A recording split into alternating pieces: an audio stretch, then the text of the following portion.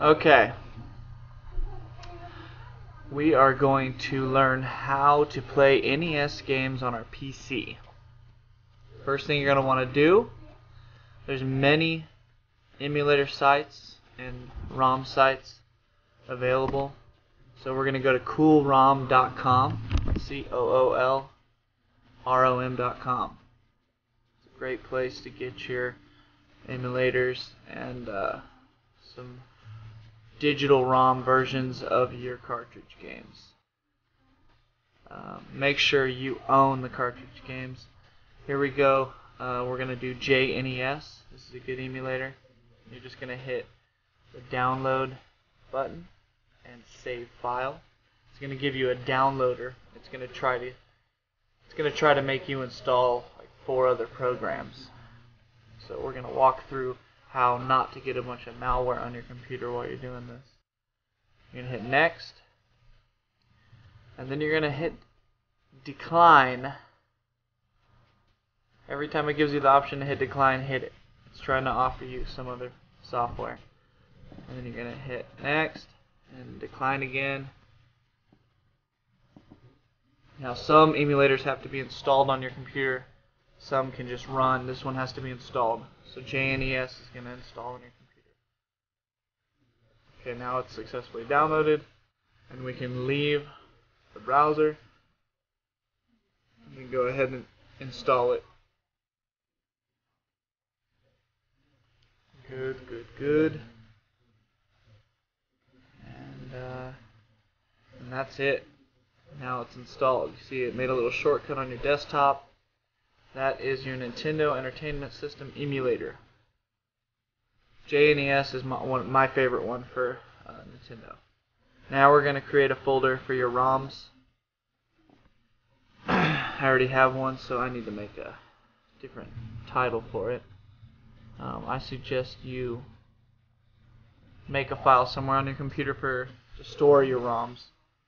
Depending on how many systems you have, you can make folders within folders. For this one, we're just going to do a temporary ROM folder. And then we're going to go back to coolrom.com, and we're going to grab a Nintendo Entertainment System ROM. And this is totally legal because I actually own Super Mario 3 cartridge game for the Nintendo Entertainment System. So this is just a digital backup. That's all it is.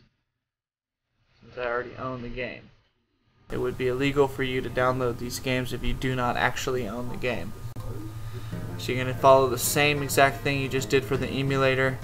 You're going to download the downloader, and then you're going to run it. And it's going to try to give you, 3 or 4 programs. So you'll hit next, and then you'll hit decline, decline, decline, hit next, decline again, and then open.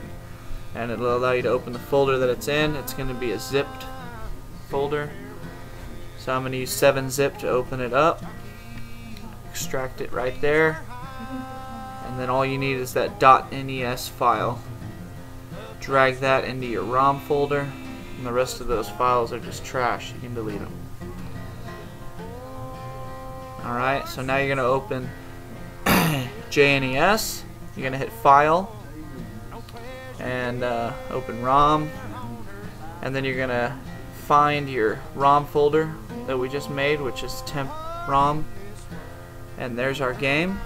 Click the game, click OK, and there it is. Super Mario 3 on your desktop. Now you can hit Options and then Input, and it'll allow you to map the keys to whatever button. So we'll map these little keys here. This is an example so you can see what we're doing. You just press the button on the side, and then you press the key that you want associated with it. And once that is done, press OK, and now you can play the game. You can also full screen this if you want, but I think it looks a lot better on the regular size. And there it is. If you like it, subscribe, share, comment, email me.